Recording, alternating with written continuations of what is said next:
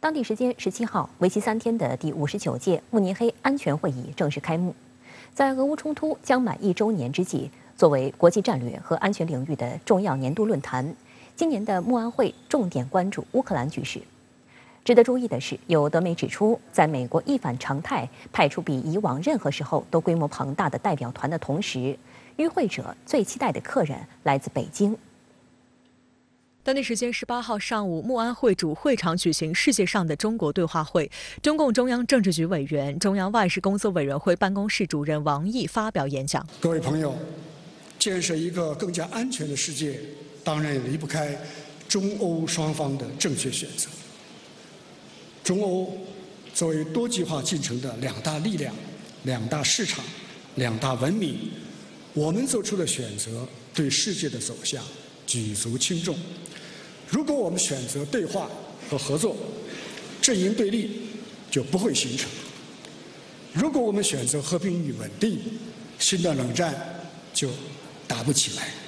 如果我们选择开放和共赢，全球的发展和繁荣就有了希望。随后，王毅在与慕安会基金会主席伊申格尔对话时，就乌克兰问题再次阐明中方立场，呼吁有关方保持冷静。中国不是乌克兰这场危机的当事者，但是我们并没有袖手旁观，我们也不做火上浇油的事情，我们更反对趁火打劫。中国做的，就像我刚才所说的，就是劝和促谈。我们将坚定地站在和平的一边，站在对话的一边。需要指出的是，慕安会是欧洲的主场，主题是地区安全。传统上，慕安会以跨大西洋伙伴关系为重点议题，常常被认为是展示西方团结的一个重要平台，也被称为跨大西洋的家庭聚会。今年慕安会召开的背景也颇为特殊，俄乌冲突将满1周年，停火止战却遥遥无期。乌克兰局势当仁不让地成为本届慕安会的关注重点。美国副总统哈里斯、德国总理舒尔茨、法国总统马克龙、欧盟委员会主席冯德莱恩、北约秘书长斯托尔滕贝格等40多位国家领导人和国际组织负责人参会。欧洲舆论普遍关注到，美国今年一反常态派出上百人的代表团参会，这个规模比以往任何时候都要庞大，包括1/3的现任国会参议员。而率团出席的哈里斯则定于18号发表演讲。然而，比起慕安会上的美国声音，欧洲明显更期待与哈里斯同一天亮相的中国主管外交事务的最高级别官员王毅的演讲。谷歌引擎实时搜索慕安会，热度最高的与会者正是王毅。德新社的报道直截了当地指出，慕安会上最令人期待的客人来自北京。而针对当前世界变乱交织、地缘政治紧张的形势，王毅就促进世界和平与安全阐释了中方主张。美国派出这么大的代表团，说明了第一，他很重视这个会议，他仍然把这个会议看作是自己的场子，仍然想把这个在这个会议上，保持他的所谓的领导力，或者实际就是一个霸权。他派出这么大的代表团去，恰恰说明他的自信心在下降，实际能力也在下降。那么中国的出席反而得到大家的瞩目，就说明中国大家都看到，中国在今天世界上是想全力的、热情的和积极的起到一个建设者、一个公共利益的一个保护者、提供公共产品的一个提供者。有观察指出，过去1年俄乌战火不息，欧洲民心思和，因此在美国继续拱火浇油的时候，中国在乌克兰问题上始终秉持客观公正立场，积极劝和促谈。在这方面，中国与欧洲有着共同利益与共同语言。另一方面，过去1年欧洲安全形势的急转直下，也更证明了中国提出的全球安全倡议的巨大价值。坚持共同、综合、合作、可持续的安全观，对于化解欧洲的安全困境，实属治本之策。中国呢，现在是全球经济总量第2的国家，然后同时呢，中国在联合国维和框架里边也发挥着非常重要的作用，在亚太地区呢，的这个和平与稳定上面也发挥着非常重要的作用。那么正是由于中国有促进世界和平的这种力量，那么各个国家才会重视中国的出席。那么这次慕安会呢，是在俄乌冲突的背景下边召开的。在这个特殊的节点，我想呢，大家能够在利用慕安会的这个平台呢，我想最重要的应该是释放一种信号，就是劝和促谈。那么这一点呢，应该说是世界上边所有爱好和平的国家，和人民所期待的。值得注意的是，今年的慕安会除重点讨论俄乌冲突外，如何处理与定位与中国的关系也是一个重要议题。就在会议召开的前夕，主办方发布了长达176页的2023年度慕尼黑安全报告，聚焦修正这一主题，为本届慕安会定下基调。报告指出，一些试图修改现状的国家正在加紧挑战以美国主导的自二战结束以来一直支配着全球经济、政治和安全的世界秩序。分析认为，这间接影射俄罗斯和中国不同意美国霸权主义的外交政策。而王毅与会除了宣讲和重申中国领导人倡导的共同、综合、合作、可持续的国际安全观，以及管控分歧、不搞对抗、力争合作的务实外交政策之外，也就涉及中国的一系列重大事务和敏感问题，明确阐述中方的既定立场。您能否向各位讲述一下台海问题的军事状况有多么的紧迫？台湾是中国领土的一部分，台湾从来就不是一个国家，现在今后也绝对不会成为一个国家。这就是台湾问题的真正的现状。而要改变这个现状的不是我们，而是台湾岛内的台独势力。我们要维护台海的和平，就必须坚决地反对台独，就必须坚决地奉行一个中国的政策。我们现在都说要维护各国的主权、领土完整，很好。我们希望在涉及到中国的问题上，也要维护中国的主权和领土完整。外界注意到，在慕安会期间，美国副总统哈里斯分别同法国总统马克龙和德国总理舒尔茨会谈。根据白宫方面发布的通稿，哈里斯向德法领导人均提及了要联合应对所谓中国挑战。但是欧洲舆论均聚焦，马克龙和舒尔茨在与哈里斯见面之前，率先与王毅会谈。马克龙15号在巴黎爱丽舍宫接见到访的王毅。法国媒体直言，并不是随便哪个国家的外交高官都能受到总统接见。马克龙当时表示，与中国重新建立联系的时机已经到来。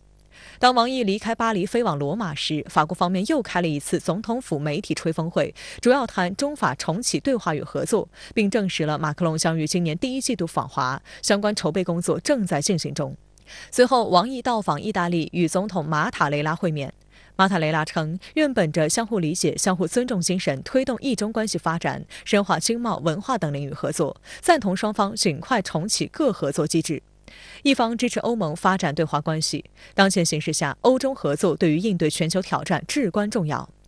而德国总理舒尔茨也在慕安会期间会见王毅。舒尔茨先祝贺中国抗疫成功，又表示要尽快重启与中国在各个领域的合作。舒尔茨被德国媒体广泛引述的一句话是：德国将坚定发展同中国的经贸关系，反对任何形式的脱钩。强劲的德中关系和经贸互利合作有利于世界的稳定和繁荣。欧洲主要大国的领导人对中国所言中高频用词是重启、合作、不脱钩，这也是中方的一贯态度，说明了中欧之间的共同语言、共同利益、共同立场是广泛的，也显示出期待加强与中国的合作，愿意与中国交流沟通，仍然是欧洲的主流对华态度。王毅在这个时刻，访问欧洲呢，我想带给欧洲的信号呢，第一呢，是中国是和平的力量。中国不会给欧洲带来麻烦，中国只会给欧洲带来发展的机会。那么第二点呢，就是说呢，中国不准备挑战欧洲，中国是要跟欧洲合作，是要通过互利共赢来做那些有益于地区和这个全球和平与稳定，能够造福双边人民的事情。我想这个应该是最重要的一个信号。慕安会期间，王毅与慕安会基金会主席伊申格尔现场对话，再次提到中美气球事件。王毅指出，美方这种行为匪夷所思，近乎歇斯底里，是100%的滥用武力。在与巴基斯坦外长比拉瓦尔会见时表示，王毅劝告美方，中方要求美方拿出解决问题的诚意，不要再因国内政治需要做出这种荒唐无稽的事情。在18号与慕安会基金会主席伊申格尔现场对话中，王毅重申，中方已经非常清晰明确地告诉美方，这是一个民用的无人飞艇，因不可抗力偏离航线进入美国上空。遗憾的是，美方无视事实，用先进的战机用导弹打下一个气球来，我们不能接受，向美方提出强烈抗议。美国这种做法不能证明美国是强大的，而恰恰相反。我们奉劝美方不要再出于国内政治的需要，而在对外交往中再做这样荒唐的事。这种行为匪夷所思，近乎歇斯底里，是100%的滥用武力。而在17号，王毅在会见巴基斯坦外长比拉瓦尔时也指出，中国民用无人飞艇因不可抗力偏离航线进入美国上空，对于这一偶发意外事件，本应冷静、理智和专业处理。但美方无视基本事实，滥用武力，过度反应，渲染炒作，这种近乎歇斯底里的做法，显示美方对中国的偏见和无知已到了荒谬的程度。中方要求美方拿出解决问题的诚意，不要再因国内政治需要做出这种荒唐无稽的事情。中国驻美使馆徐学渊临时代办17号也在美国《华盛顿邮报》发表题为《中美关系不应因流浪气球随风逐流》的署名文章。文章表示，中美关系是世界上最重要也是最复杂的双边关系，其历程从来不是一帆风顺，而是在不断出现和克服困难的过程中向前发展。中美间的许多问题源于战略误解、误判，飞艇误入美境内这一不幸偶发事件演变成目前的局面是最新的例证。出现问题并不可怕，关键是有没有妥善处理问题的诚意和能力。中美关系需要全过程管理，需要着眼大局加以实现。什么是中美关系的大局？那就是两国共同利益远远大于分歧这一基本事实，是一个健康稳定的中美关系符合两国和世界人民根本利益这一重要道理。在中美关系处于困难之际，要有尊重事实、回归理性的勇气和智慧。任何情绪化、政治化的举动，在损害对方的同时，也必然会导致反噬，伤及自身。率领美国代表团出席慕安会的美国副总统哈里斯17号在接受美媒采访时表示，希望与中国保持开放的沟通渠道。Our relationship and our policy toward China remains what it has been, which is that we invite competition with China, but we do not look for conflict and confrontation. There is always a way to improve relationships when we have direct lines of communication. It is a priority of ours to ensure that we keep open lines of communication. 中美双方都有降温的这个意愿。拜登总统的讲话明显降温，并且我以为布林肯和王毅还要会面。实际上，这次气球事件本身就是美国的一个炒作，为了迎合国内的政治，并不是中美双方之间的关系出了什么大问题，而是因为拜登国内政治的一种迎合的表现。那么现在这个戏也演过了，戏也做足了，是做得过分的充分了。17号，美国国防部发表声明称，军方已经完成在美国大西洋沿岸被击落的中国飞艇残骸的打捞工作。美国北方司令部表示，飞艇最后的几块碎片已被送往弗吉尼亚州的联邦调查局实验室进行反情报调查。美国白宫国家安全委员会发言人科比同时表示，尽管气球事件导致局势紧张，但美国和中国外交官仍能互相沟通。Unfortunately, the military lines aren't open, and that's really what we would like to see amended. 美方呢，其实也不希望把这个事情闹大，也希望这个尽快的和中方恢复会谈，所以我觉得只要美方不要继续在炒作这个所谓的气球事件，尽快的表达和中方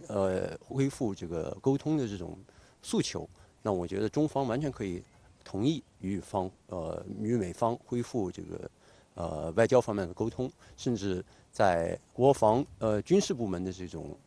双边沟通也是完全可以恢复重启的。实际上，美国政府近来频繁击落气球的行动已经在国际上引起讨论和争议。哈里斯17号在接受采访时本来满脸笑意，但当记者问出如果3个被击落物体对美国不构成威胁，那么为什么还要击落他们的时候，他的表情马上变得尴尬起来，眼神也避免直视记者。Well, we, as the president said, have approached this with the first priority. 相关话题来连线特约评论员张思南。张先生您好。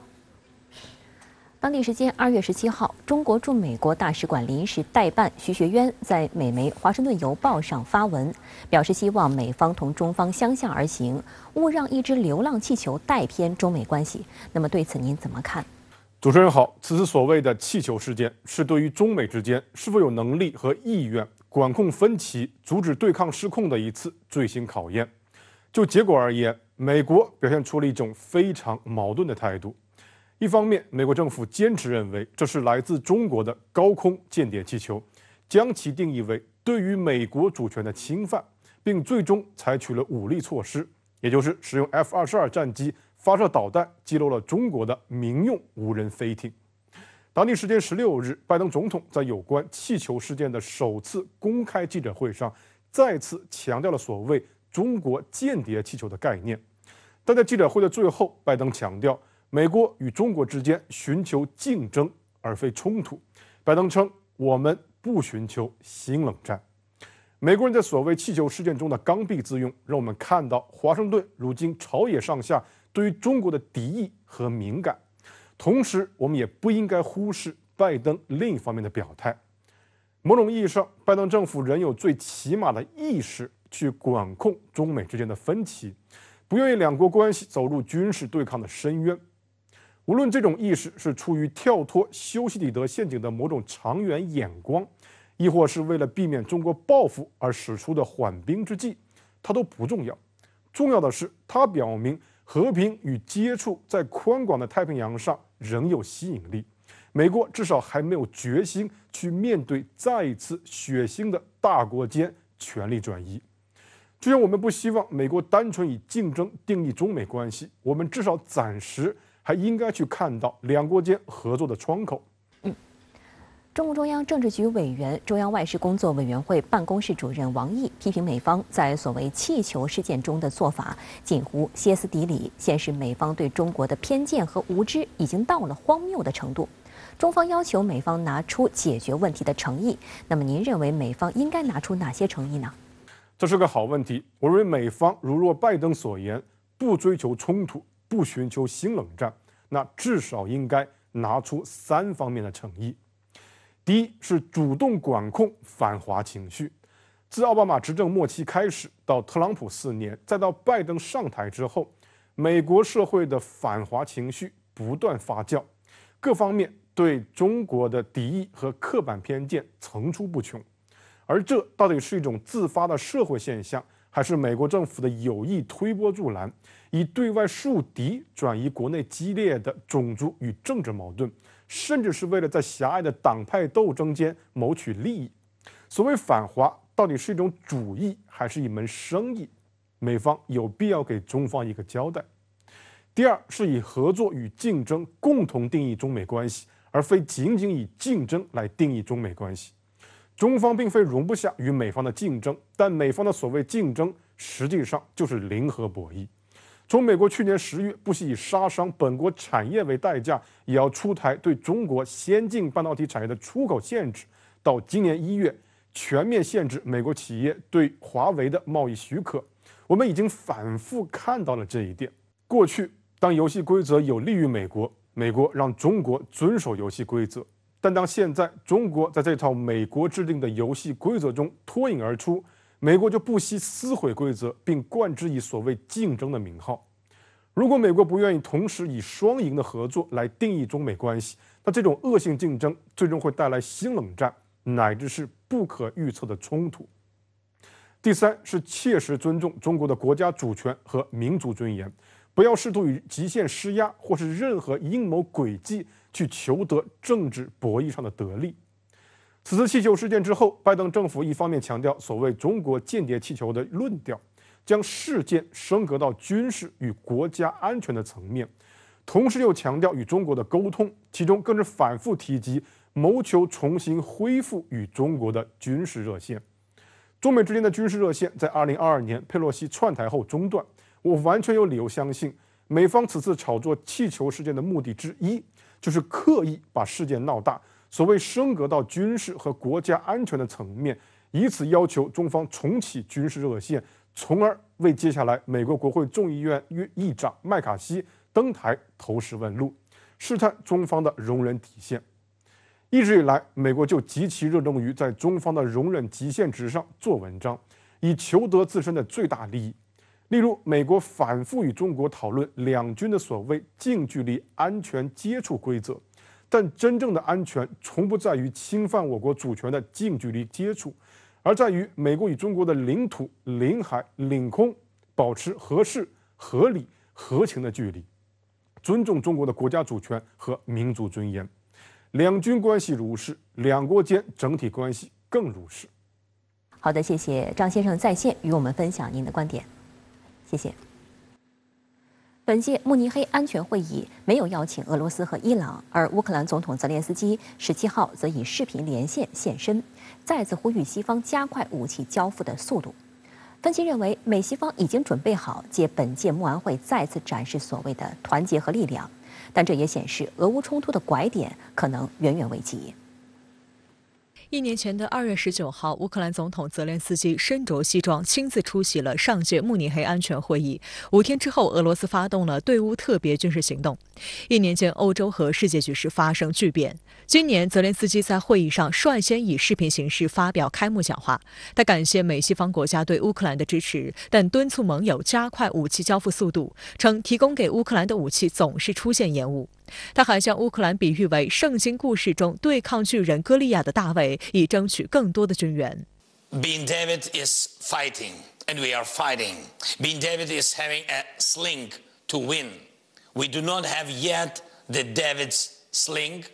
from Israel, but I believe it is just temporarily.泽连斯基强调，歌利亚已经开始败退，无论如何将在今年倒下。同时，乐观期待明年战争结束的时候亲自参加会议。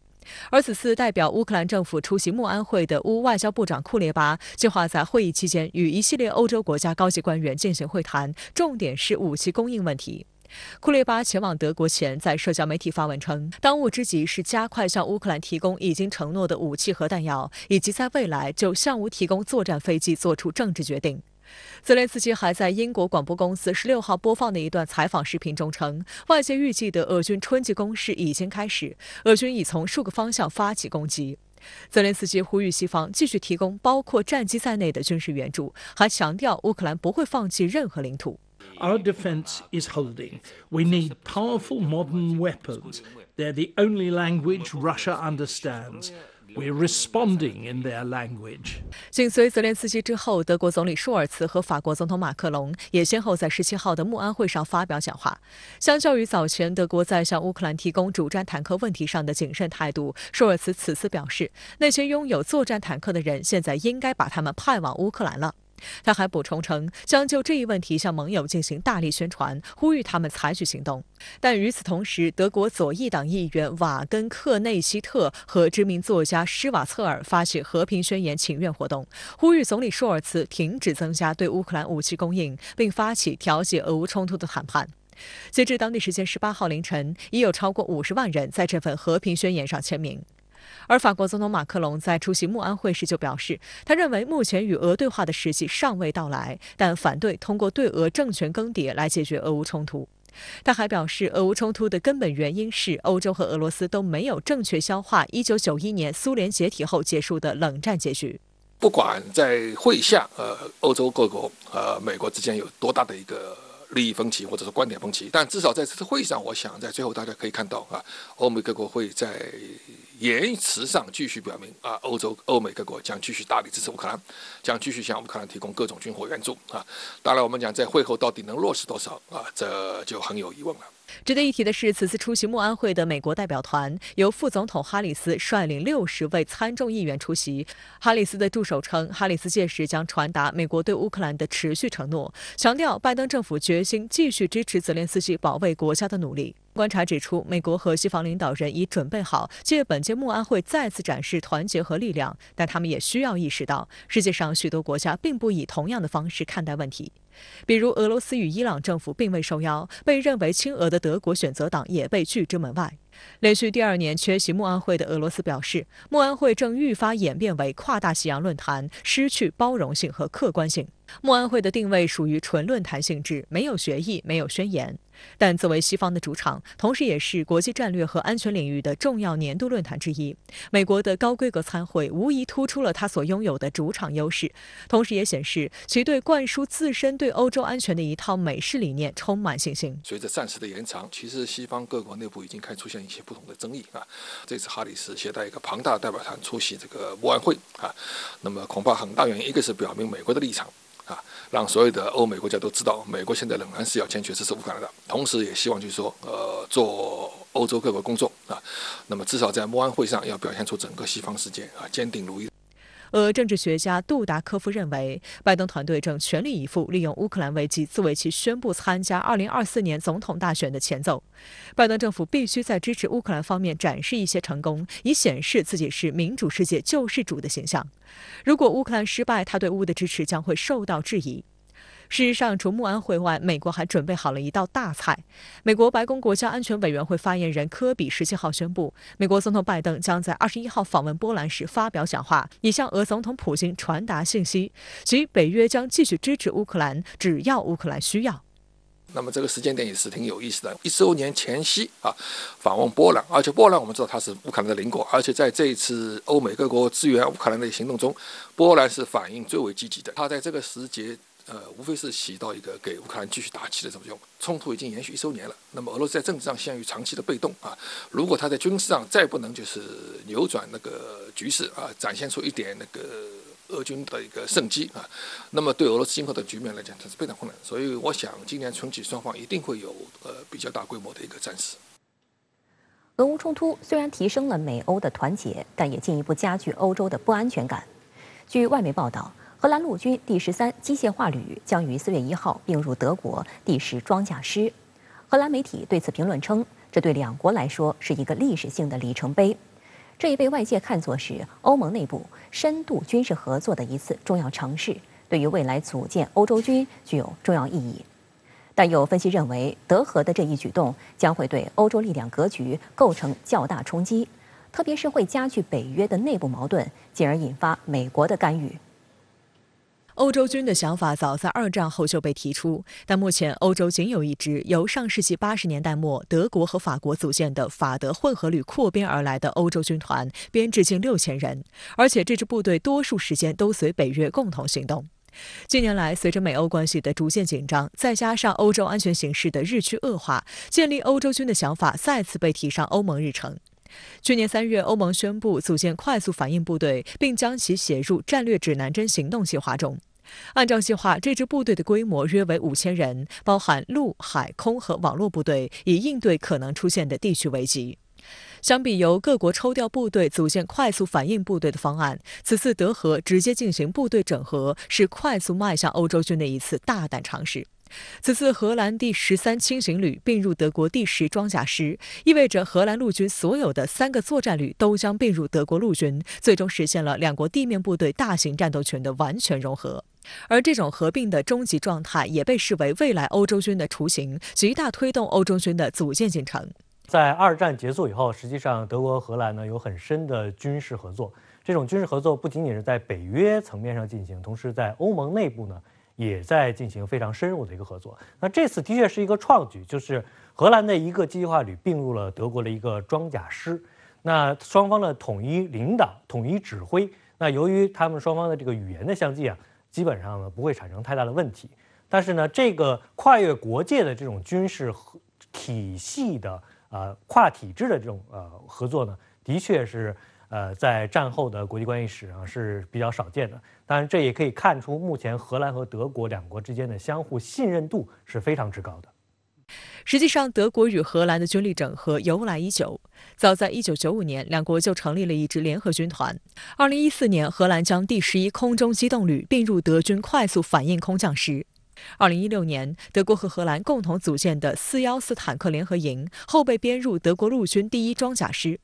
此外，德国有大约800名专门从事海军保护、扫雷和登船的士兵被吸收到荷兰海军。两国还共享荷兰海军最先进的卡尔多尔曼号护卫舰。去年12月，德国与荷兰签署了一份题为《陆军愿景》的文件，明确了进一步深化部队协调行动的路线图。内容包括增加交流军官人数、调整两军规章制度、采购相同或至少兼容的地面武器系统等，以便进一步提高两军的互通性，并提出未来将在现有联合部队基础上组建一支总兵力为5万人的步兵联军。目前看呢，荷兰的国土面积并不大，军队只有6万多人，陆军呢只有3个旅，中间还有一个空降旅，2个装甲旅的基本作战武器装备和德国基本相同，都是豹2主战坦克。所以从指挥体制、使用规则，包括作战行动方面，双方基本一致。这个状态下，如果进行相互融合或者是相互加入，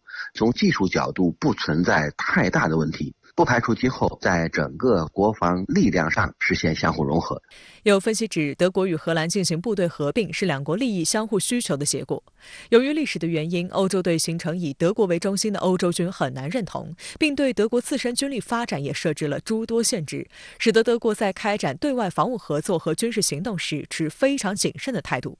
近年来，特别是俄乌冲突爆发后，欧洲安全形势发生重大变化，许多国家加强了防御准备，包括增加国防开支和武器采购，提升联合训练行动的范围和频率等，这也给了德国一个相当好的理由。德国在合并荷兰部队后，军事力量将会极大增强，而法国的角色也开始尴尬起来。法国长期希望充当欧洲的领导者，在欧洲防务一体化中发挥主导作用，与德国存在竞争关系。今年1月，马克龙接受西班牙国家报采访时称，欧洲面临着一场前所未有的危机。他认为，解决这个问题的答案在于在经济、技术和军事方面建立一个主权的欧洲，换句话说，建立一个真正强大的欧洲。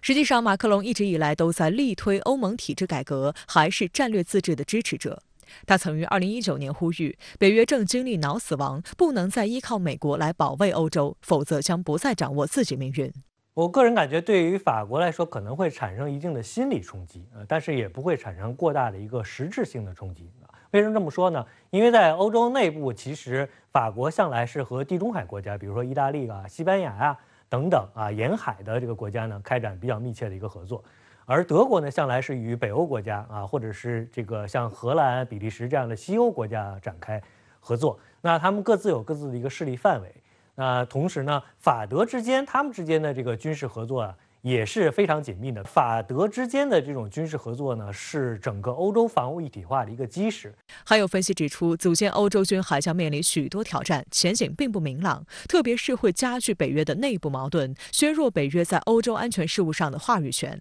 北约秘书长斯托尔滕贝格就多次警告，要求欧洲的独立自主防务能力建设应是对北约能力的补充，而不是与北约竞争或者建立一个北约的替代品，甚至利用欧洲对俄罗斯的恐惧推动北约北扩，防止欧洲防务与北约脱钩。另一方面，美国也一直对欧盟另起炉灶、构建独立军事力量持矛盾态度，既希望欧洲国家能够多承担安全义务，但又不希望欧盟防务与美国脱钩。如果德国通过部队合并加快了欧洲军组建进程，势必同美国利益以及美国通过安全事务控制欧洲的战略相冲突。欧盟在提出快速反应部队概念后不久，美国驻欧洲陆军前司令本霍奇斯就宣称，欧盟完全没必要也不应建立类似于北约的结构，因为这会导致欧洲安全感并未提升的同时耗费资源。如果有强大的欧洲军独立于美国之外，这样呢是对美国在欧洲存在感的巨大削弱。所以美国一方面有可能会允许这些作战能力的发展，毕竟前线地区应对俄罗斯还需要这些国家出力。但如果从长期去分析，这些国家采取相互自愿组合的方式，形成若干个所谓的联盟国家组合，美国下一步有可能会对这种组合方式采取一些阻挠态度。美国军方12号证实，美海军和海军陆战队正在南海举行联合军演。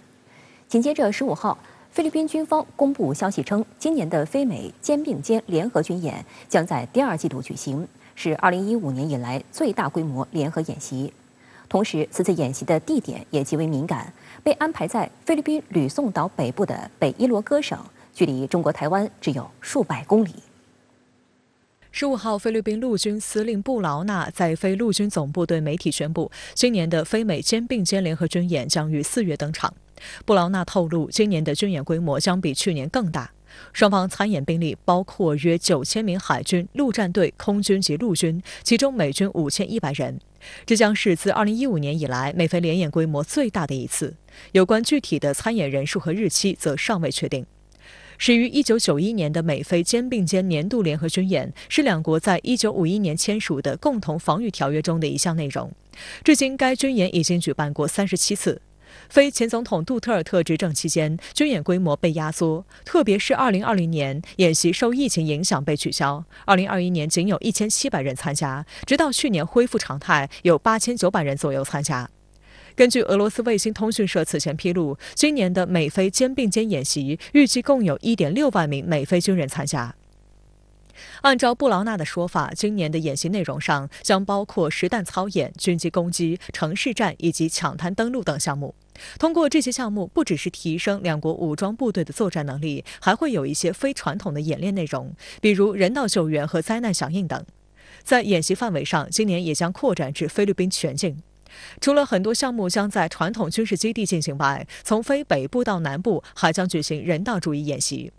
路透社就称，美菲举行8年来最大规模联合演习，凸显了在菲新任总统马克思领导下，菲美关系得到改善。时事评论员陈曦对深圳卫视表示，美菲这种大规模联合军演重在政治意义，是美国急切在南海地区保持军事存在的需要，也是其加强对菲律宾国内政治影响的需要。鉴于菲律宾海空军非常薄弱，这种演习对非军事上的价值实际上比较有限。它海军这个只有这个24000人左右啊，它的员额。最主要的这个舰只呢是韩国来的这个护卫舰啊，3000吨级的这种护卫舰，何塞黎察级啊。当然，这种这个护卫舰其实它的作战能力是相当有限的。除此之外呢，就是美国汉密尔顿级的，它是这个美军海岸警卫队的巡逻舰。那么菲律宾的这个空军呢，其实它的这个员额也非常有限，只有17000人左右。那么也是只有韩国的这个教练机作为这个主要的这个机种。所以说呢，这个美菲的这个共同演习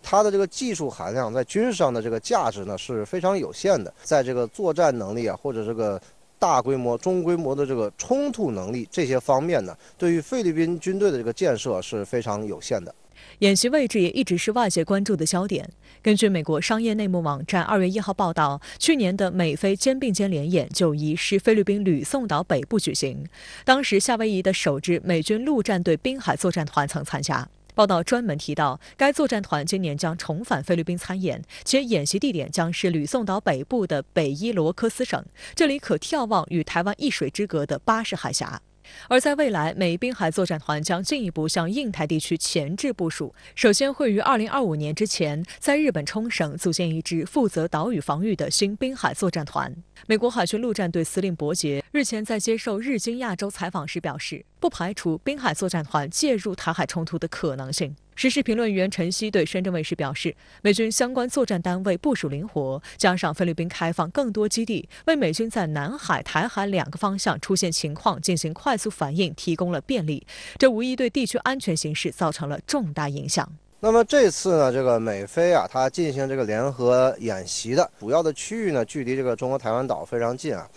尤其是美国9大基地之中尤其是包括马格塞塞堡这个海军基地和巴萨空军基地，距离中国台湾岛非常近实际上呢，它在这些方面呢早有考虑主要就是针对像这个台海、针对南海这2个主要方向上建立长期的军事存在，所以它是破坏地区安定局势的所以这种危险的动作是需要高度防范的。对于美菲近期一系列的互动，俄卫星通讯社援引分析人士的观点称，美国企图利用菲律宾权力更迭以及传统上亲美的政治力量重新上台的机会，加强与菲律宾的盟友关系，将其变成反华前哨，但是能否得逞，前景远未明朗。